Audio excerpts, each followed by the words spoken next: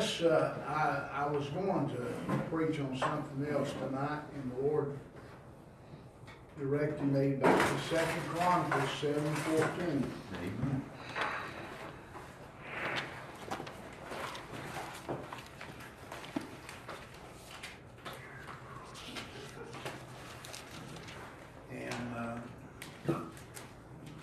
While you're turning there, I'm going to read a verse in Haggai, chapter 2, verse 19. And the thought it brings, is the seed yet in the barn? Question. I don't know. You got to get the seed in the soil. Yeah. In the barn ain't gonna get you any corn. Nope. Or wheat. Except what the rats carry out. Ain't that upon the street? It said, is the seed yet in the barn? Yea, as yet the vine and the fig tree and the pomegranate and the olive tree hath not brought forth. From this day will I bless thee. Now, God wants to bless us. There's no doubt in my mind. He wants people, thank you, Greg. He wants people to be saved. If you, as individuals, how many of you have somebody that you believe, I'm not asking you to pronounce them lost, but you believe by their actions and all, they're not saved. Raise your hand. Amen. Everybody you know saved, Tim? You do know somebody's lost. I did. Right? Okay. I didn't see it. Maybe it was behind your mama's head there. We don't have no secret disciples here now. Amen. Secret disciple here. Amen. Well, Solomon, I would, let me just preempt this a minute. It must have been awesome for Solomon to observe David his dad, especially in the way his dad served the Lord. Now David had older children, older than Solomon, but God said Solomon was the one that's going to be anointed king. You know, everybody has an idea who ought to be running things, but God He knows what needs to be done, how it needs to be done, and who needs to do it. Now, if I wouldn't do it, if you wouldn't do it, God raise somebody else who will do it. Amen. So, I think a lot of times we get our eyes on other people. And we should have it on Christ. And, come on in.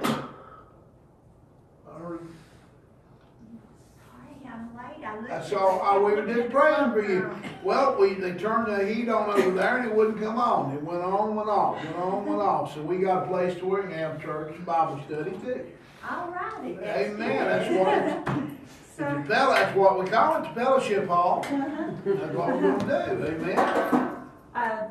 Praise the Lord. My car got fixed today and I didn't have to pay for it. Praise the Lord. It's been sitting for 2 weeks, baby. Hallelujah. Good to see you. Amen. I'll tell you, remember that? That's something to praise the Lord about. Ain't nothing better. A car that runs right, nothing worse than one don't. Amen. Unless you run over spare tires and stuff like that. And a piece of plywood and stuff like that, you know. Now, Tim would have been when he'd stopped and tied that plywood on and took it home. Amen. Amen. We don't waste not, want not. Amen. Finest keepers, Mrs. But Solomon had, and you don't hear much said about this. It's implied, but you don't hear much said about it. Solomon, he knew, ain't no doubt in my mind, David didn't keep anything from Solomon about what he had done with his mother. And, David, every day of his life, had to live with that, what he had done to Uriah. Now, I personally believe from my study that if David had went to Uriah and said, Uriah, I'm your king, but I sinned. And you're one of my anointed. You're one of my men, and I sin with your wife. And I force my attentions upon her, and I want you to forgive me, and I want you and I believe you ain't no doubt in my mind that what I feel about Uriah's spirit, that Uriah would say, yes, King, I forgive you. Woo! He said, yes, God, I forgive you. You know what keeps a lot of people from getting forgiveness? Stinking pride. They don't want to admit it's them. Yeah. David went through some of that. And by the way, David wouldn't have gotten the trouble he got in if he'd been doing what he should have been doing that day. He's supposed to have been out there leading the men. Instead, he was home taking a bath. Amen. Walking on the roof, whatever. And observed Bathsheba bathing when it was time for women to bathe. And Bathsheba was Uriah's wife. He knew she was spoken for. By the way, he had his own wife. Amen. And David, and by the way, I believe this too. David was a great sinner, but I think he was a great confessor too. You can't read Psalm 51, Psalm 32, and not see. And David said, restore. You know, the hard thing, and I've had a time or two in my life, Brother Greg, I've lost my joy. And I lost my joy because a lot of times things other people did. It wasn't God. He didn't pull away from me.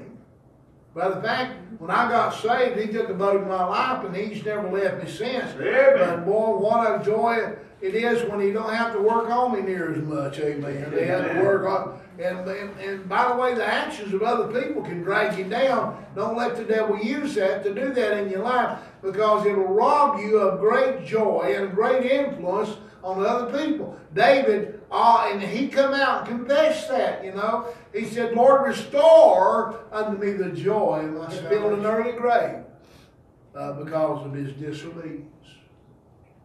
God said that obedience is better than sacrifice. And I believe God meant every word of it. It's better than sacrifice. Where you go astray. You know, a sheep is one of the dumbest animals God ever made. He calls us his sheep. Woo!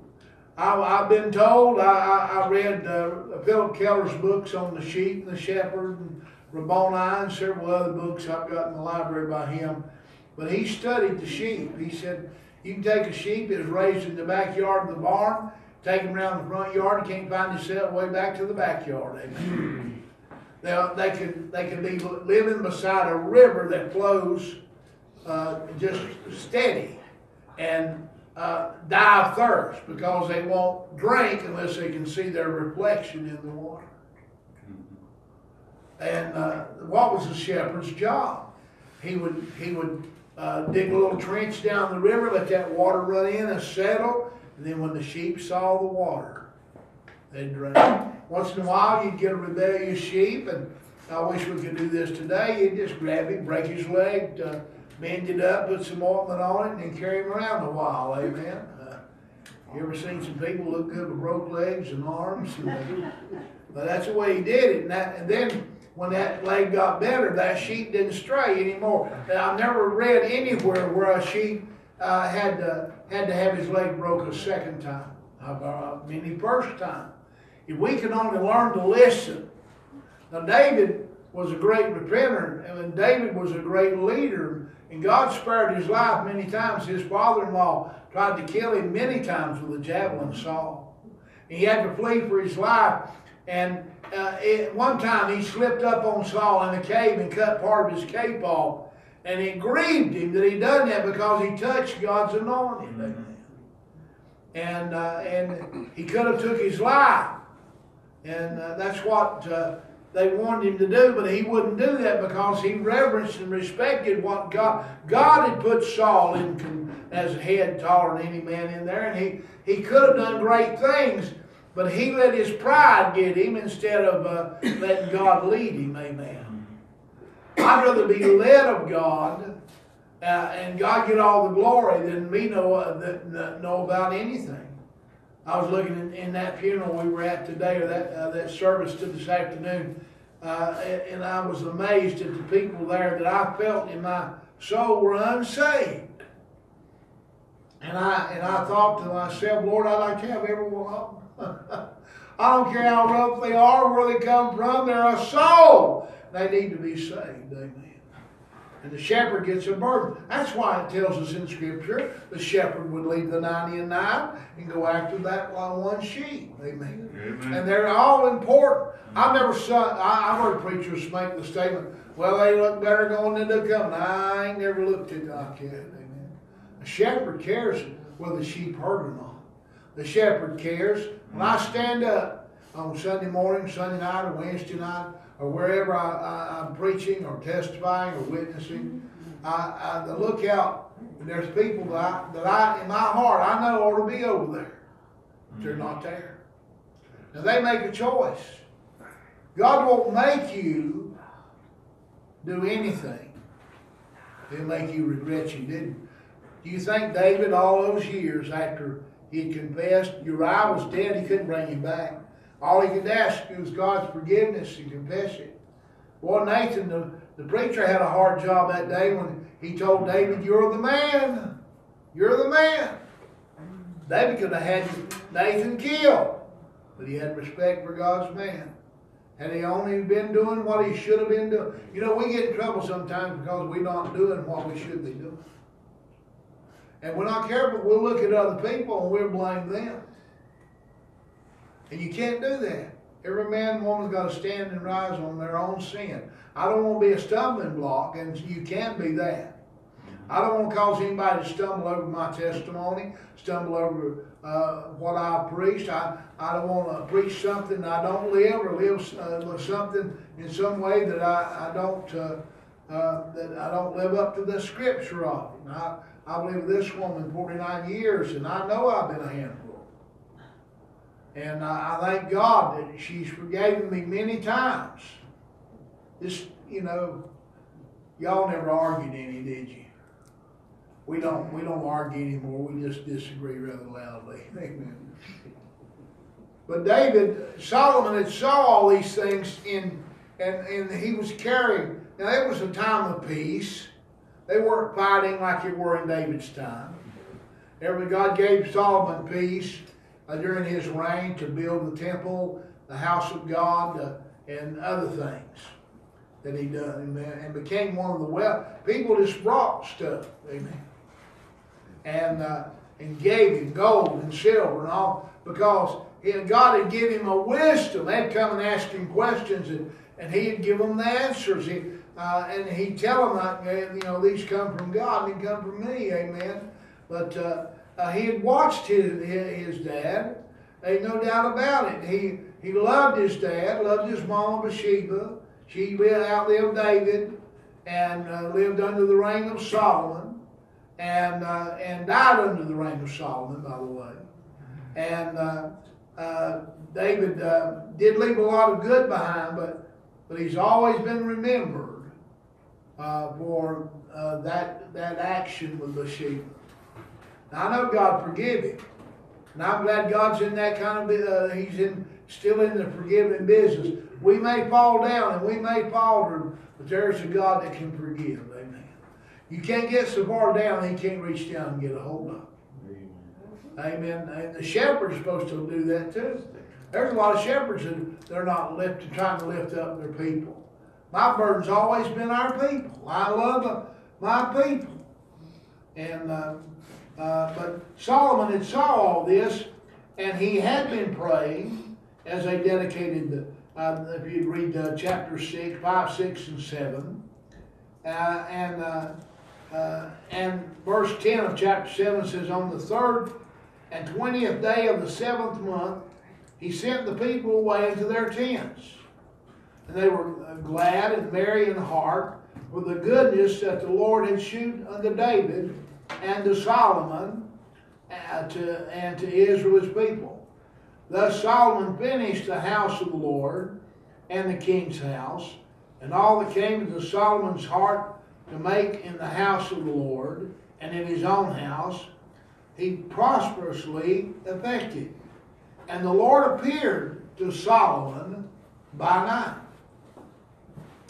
Boy, it's good when you pray and know God heard it. But boy, it's better when you prayed and you know God heard it and He showed up. Amen. And He appeared to Solomon at night and said unto him, God, this is God talking to Solomon now after Solomon talked to God. By the way, prayer ought to be a two-way street. You talk to God, and then God talk to you. Amen. Sometimes you need to shut up and listen. Amen. Amen. I told one fellow one time, I said, you'll be talking 30 minutes after you've gone to heaven. Amen. Amen. But God said, I have heard thy prayer. Notice that's P-R-A-Y-E-R. Not only a prayer, but thy prayer. What Solomon just got done praying. And, I like it when God puts an and in there, but we should never put an and before we are. And have chosen this place to myself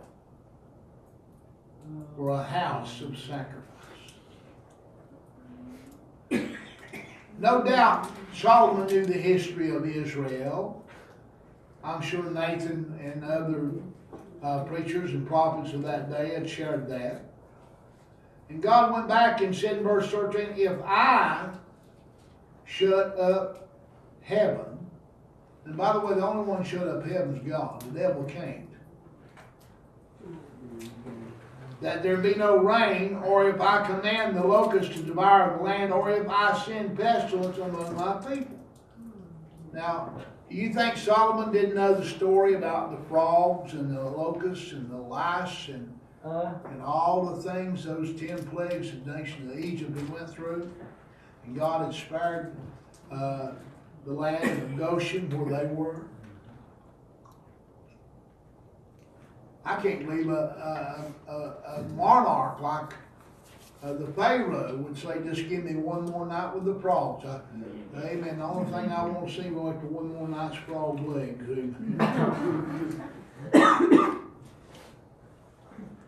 And he remembered that. And God's bringing this. By the way, there's a lot of things that you've got stored in your mind.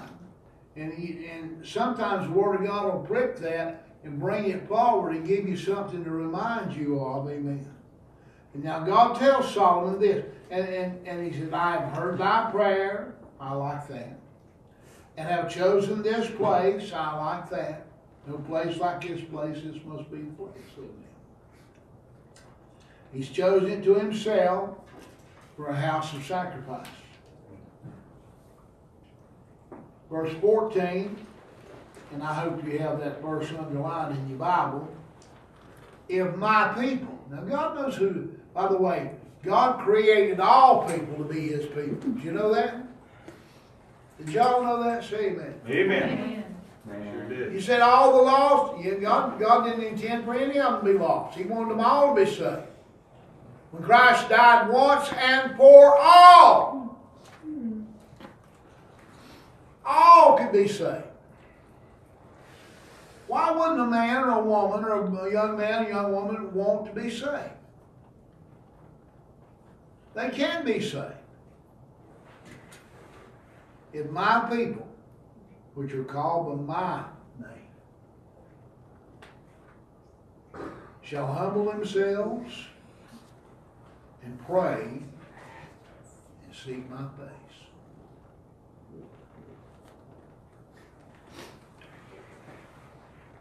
What's the next part of that verse? And turn from their wicked ways. We got some wicked ways. Sure we do. He loves us anyway. But for Him to bless us, we've got to turn from those wicked ways.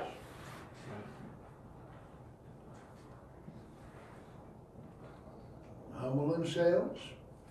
That's to bring that pride back down, you know, and acknowledge, yeah, I'm the one wrong, God. It's not you. God, I know you love me. Your Son died for me. By the way, don't ever look at people, well, he's going to hell, she's going to heaven. Don't ever do that. All of them have a soul. Amen. And they all have to make a choice, heaven or hell.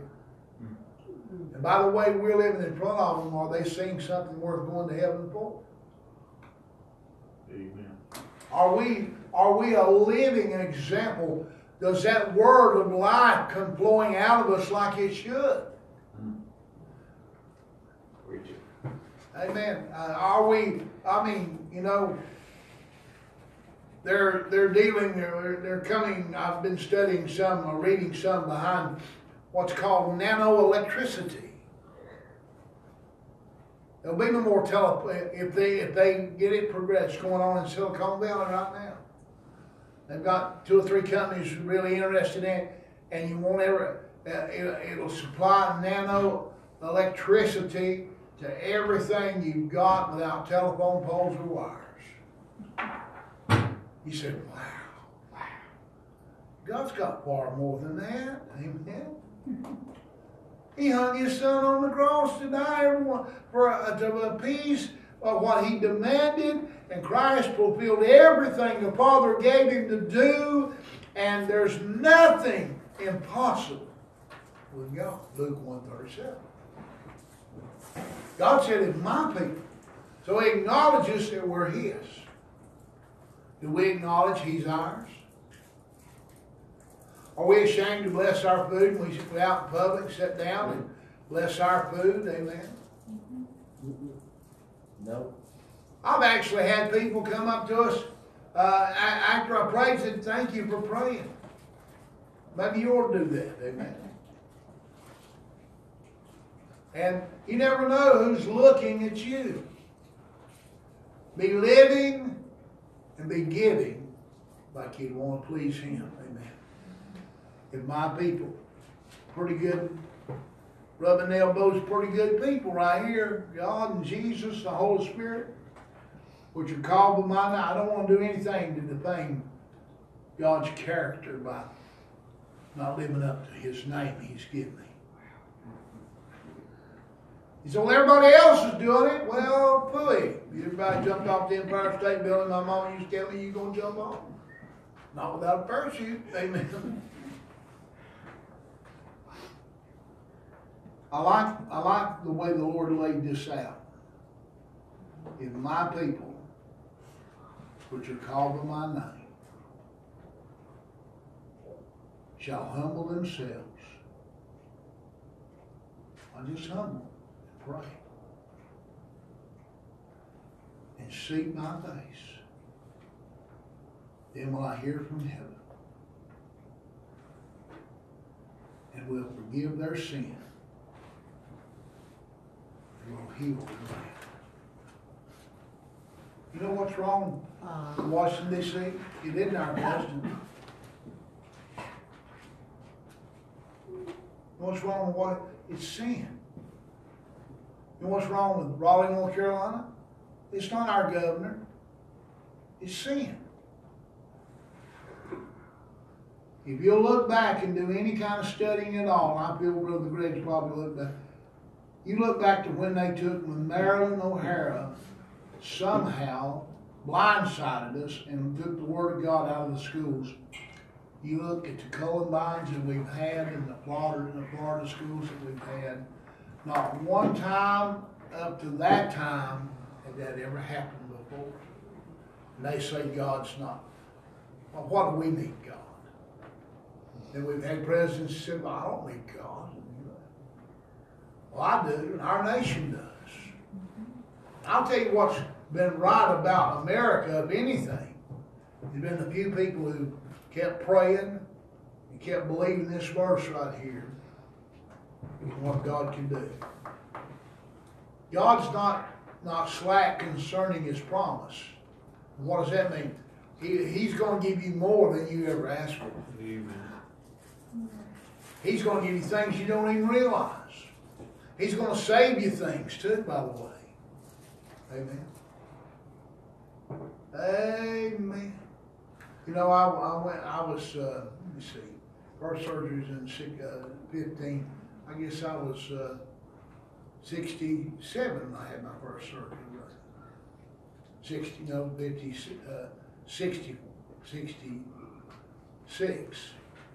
Anyway, I could have, you know, and I looked at this lady that passed away. She was only 50 years old. While I was in here already living past. Well, God promised us with the way you live 70. We make the right choices, and we can add some more to that. Amen. Wouldn't that be it? I think about my mom and my dad and my grandparents, and I think about Roger in Virginia, and I mean, just people that lived right. God said it could be anybody's. God said, I will. He's telling Solomon, you pray, I'll answer, and we'll go on down the road together. Amen. Woo! You pray, and I'll answer. Well, while I was from Dennis to Menace prayers. Remember Dennis to Menace? Yep. He got tired of praying every night, so he wrote his prayer down there to the wall and said, there it is, God. God wants to hear from you. He knows all. By the way, you cannot tell God anything new.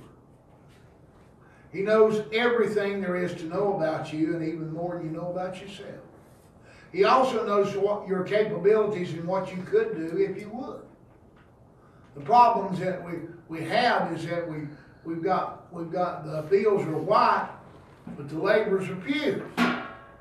God called you to be a witness and to labor and to pray. And God said, if you'll pray, I'll answer. If you'll pray, I'll do more. D.L. Moody, on July the 4th, D.L. Moody was not a well-educated man as when he got saved. But he got saved and wanted to do something for God. He just got in that book and got to reading that book and believing that book. And God sent him a man called R.A. Torrey. And R.A. Torrey was the educator. And one 3rd of July, he called Torrey in, said, rent me the biggest place you can rent for tomorrow, July 4th, and we're going to have a meeting. Torrey said, I can't prepare none of that. Everybody's on vacation, and they got plans for tomorrow the 4th. He said, rent the building. God will take care of the rest. Torrey said in his memoirs, he said, I rented the biggest theater I could find in town.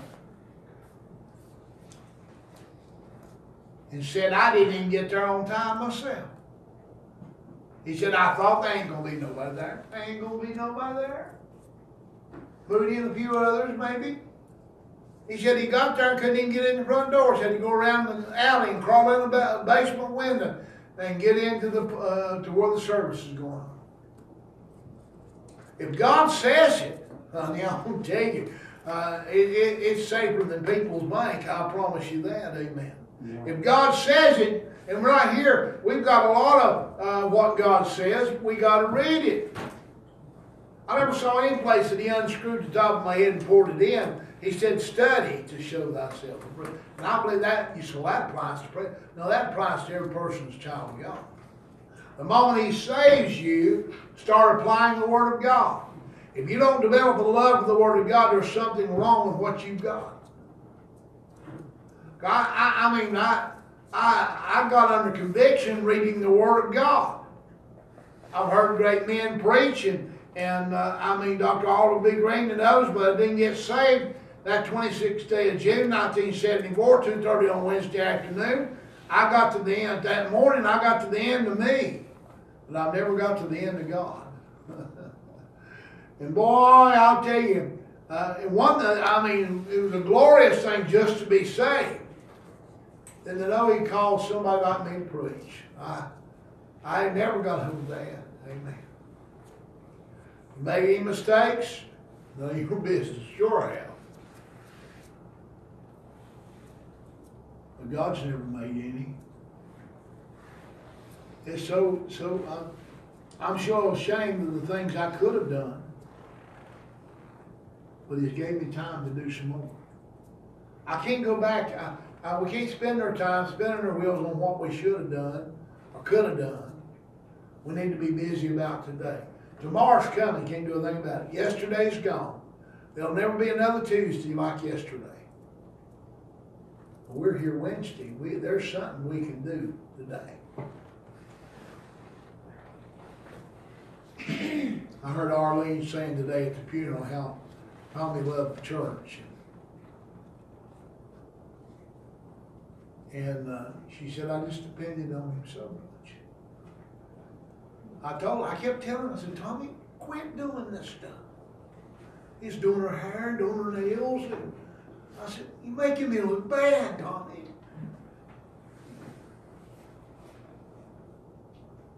I asked Miss Jean, he really got me under conviction. I asked Miss Jean to let me help dye her hair. She said, absolutely not, amen.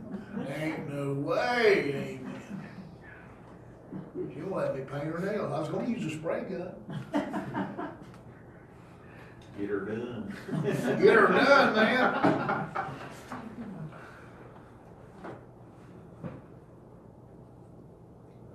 God's so good.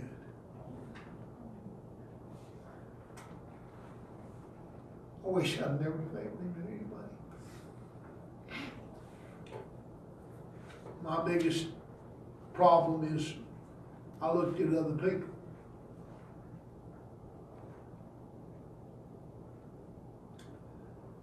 But God left me some great men that are already gone. Dr. Bill Canoy, what a man of God. Don Noble, Harold's still alive. Don's gone. Ralph Stevens. Oh, I learned so much about prayer from Dr. Ralph Stevens.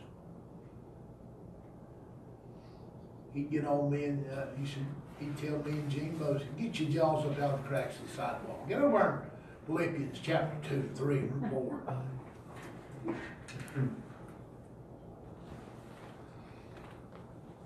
But I knew when he told me, he said, I'm praying for you every day. Somewhere between 4 and 5 in the morning. Dr. Ralph Stevens praying. Then he took his prayers up high in person. I believe he's still praying. He loved this church. And he loved you people. He said, I was the only preacher that didn't preach. Well, you know, he'd only had 91 heart attacks. But I let him preach. Oh, I tell you, he blessed me. You don't know the half of it. You ought to be with him after you go to church and come home a couple, 3 hours, and you sit at the kitchen table. Think you're going to grub down, but you're going to hear some more about the Word of God. Amen. Amen. And just sit there and soak it in. We did that many times at his house. I saw God in Ralph Stevens. I saw God in Bill Canoy. Another man that touched this church and me was Dr. B.B. Nix. Oh, yeah. Oh, I saw God in that school teacher. Oh, I see God in Albert Hart, still alive and preaching. There's still some men, not everybody's through in the towel. The devil like you to believe that, but they hadn't. This ain't time to quit. It's time to get back to it. Solomon already heard the history about how bad things used to be. And now what we're going to do about today, let's make things better. Okay, can I tell you tonight the way we're going to make things better, the way you're going to make things better in your life, is to take these verses I read tonight and let God apply them to your heart. First of all, I'd like to say this, make sure that the devil hasn't slipped you a counterfeit. You can't be saved and not know it. But you can be saved and be deceived. Don't let Satan deceive you. God, by the way, He wants you to be saved. I guess I was crazy. I got saved that Wednesday afternoon, went to church that night. There was something in here. Said, Wednesday night you need to be in church. I said, I just got saved today. He said, you go make it public tonight. Amen. Brother Edmondson was teaching the book of the Bible like he did on Wednesday night, verse by verse. And I don't know, he may have known my name, I'm not sure. But he got done and dismissed us, and I raised my hand and said, Preacher, can I say something? Now, I've had this happen to me a few times in my ministry. And I don't know you, and I don't know if I want you to say anything wrong. If I got to know you, I may not be a different story. But he said, okay. I walked down the aisle, and I said, Pastor, I want to tell you, I got saved Wednesday night. And I didn't tell him that 2 weeks prior that he had preached on hell, made it so real to me I could feel the heat and smell the smoke. I feared to lay down and go to sleep. That's how deep conviction was on me, people. And I believe without any conviction, there's no conversion. You can disagree with me. But I got under deep conviction. You got under deep conviction.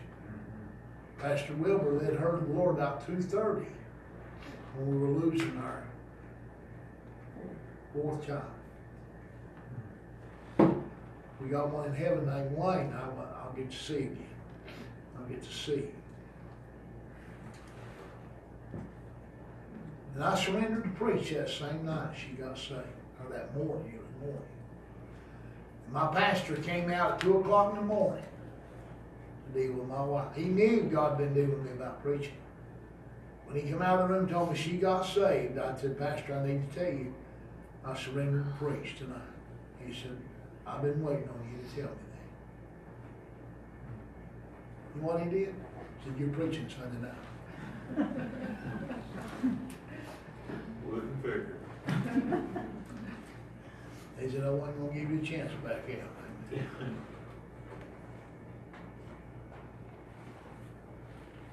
No, actually, he let me preach on Sunday morning, didn't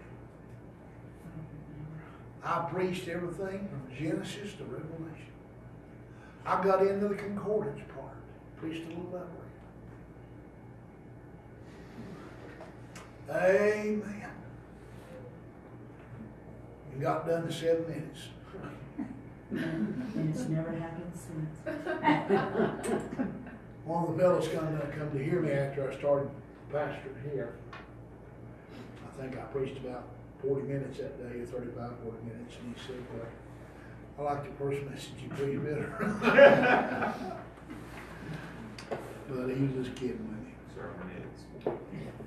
Well, if God's power, ladies and gentlemen, has not diminished at all. God has not lost anything. He's the same God that did for Solomon what he did. David got wealthy because he served God. Solomon inherited part of that. And after David died, he had to pen as the king and fight off a hostile takeover by his brothers. Some of his brothers.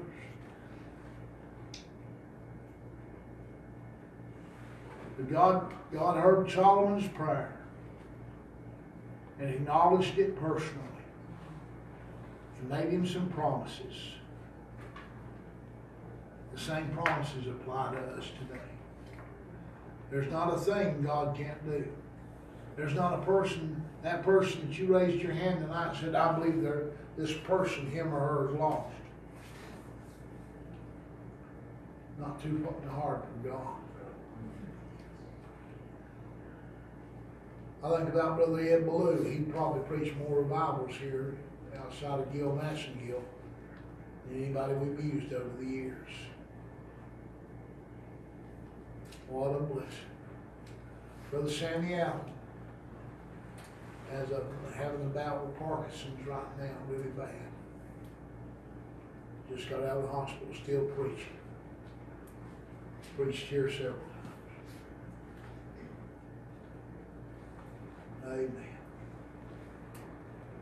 God's going to have somebody to tell the story. I love that old song. I love to tell the story. And I heard Brother Blue sing one night. He reached farther down than I could reach up. That's such a job to do. Our servicemen and women, our government, our those elected positions, they need God so badly. Our nation, but it's got to start with us. The burden will grow if you let it start within you. You can have a little fire, you can have a big fire. It's up to you. God said, if my people, which are called by my name. Oh, I'm so glad I'm a child of God. Let's bow our heads in just a moment. Lord, I'm glad you reminded me again of that afternoon I got saved, and the day you saved my wife, and the day I surrendered to preach, Lord. Those were truly some unforgettable days in our lives. We've had some difficult times when our loved ones have passed on, and Thomas and Mom and Claude and Isla just a little over 2 years ago. So many others today. But Lord, there's going to be a day that we stand before you. There'll be nobody there, and nobody will say, I'm sorry, I'm a child of God. All these years, Lord, that I've sat beside the beds of dying children of God, I've never heard one ever say, I'm sorry, I'm a child of God. Lord, if we could just get in on the joy of prayer and to see what you would be glad to do through us and around us and in us. Lord, only you know the hearts of the people sitting in this fellowship hall tonight. And Lord, I'm the first to put me on the altar tonight, the altar of sacrifice. Lord, if there's any pride or anything in my life that's hindered the work here at Grace Baptist Church or my own testimony, Lord, I ask you to forgive me tonight. If I've held out against any man or had prideful thoughts about you or the work, Lord, I know I'm the least of the least of the least of all that you saved, and I'm very grateful tonight, Lord. I don't want to ever lose that tenderness about being grateful for what you did for me. Old boy off the mill hill, Lord, been in hell, didn't even deserve to be born again. I'm glad you saved a wretch like me. Lord, I want to apologize tonight if I've let anybody down here or let you down in any way at all. Lord, I want to thank you tonight that you didn't give up on me or any of these here. And God, I pray tonight as we bind ourselves under the blood and ask your help, Lord, that we might see our church restored and the finances increase and the needs met, souls to be saved. And God, you know what's needed. You know those that need a job, and God, you know those that are not able to work. I pray you supply their needs, God, and meet their needs. Lord, I want to thank you for the way you gave your Son. And I want to thank you, Jesus, for dying for someone like me. I thank you tonight for Grace Baptist Church, God. She stood true blue, Lord. And stood for that word, and stood for the truth. And this Bible college, Lord, I want to see it go on and be used for your glory. But Lord, I can't do it without you. And I can't do it without the prayers of these here tonight. And Lord, I surrender to be whatever you'd have me to be, and to do whatever you'd have me to do. To preach whatever you'd have me to preach, and even to sing whatever you'd have me to sing.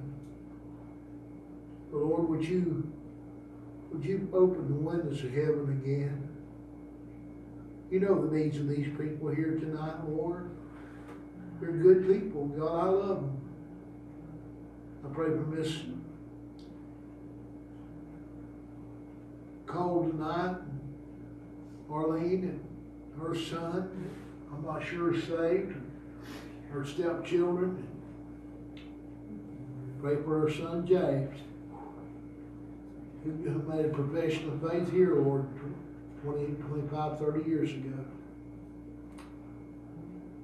Lord, I pray tonight, Lord, that the church sign, God, thank you for that out there. It might be a testimony, Lord. Thank you for the people that put it up, and God bless them for doing it. Thank you for every Sunday school classroom, Lord, and we ask you to help us to fill it for your glory and honor. God, we pray for the auditorium, the choir. God, that it could be filled for your glory and honor. Give us the instrument players we need, Lord, and give us the leadership. And God, you lead and direct me in everything I do. Don't let me keep me God in check. Help me keep my eyes on you. Help me never to forget those that's fallen, to try to pick them up and to love them. Lord, let them see the love of God here at Grace Baptist Church. Lord, it's here. It's here. And God, help us reach out to others. Help us support more missions, God, home and abroad. Help us, God. There's a man sitting out here that needs to run for the glory of God.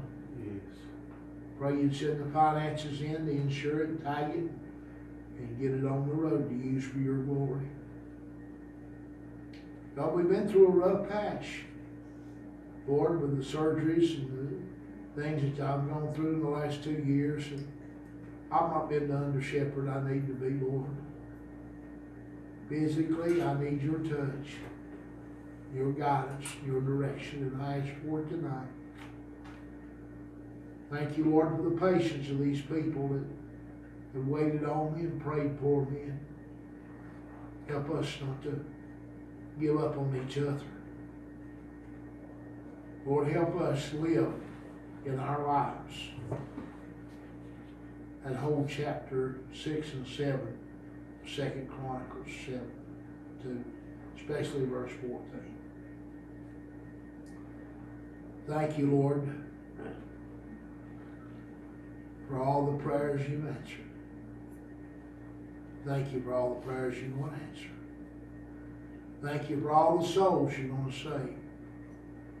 Thank you for all the souls that's going to be brought back to where they ought to be, Lord. And God, we're praying for them tonight. And I'm determined, Lord, to serve you. I'm determined to lift them up. We pray for these tonight, every request spoken and unspoken, God. And we pray for them, especially Audra's granddaughter, and Matthew, Neil, and Michael. Their families, Lord, they stay upon my heart. I thank you, Lord, for what you've done for Thomas, God.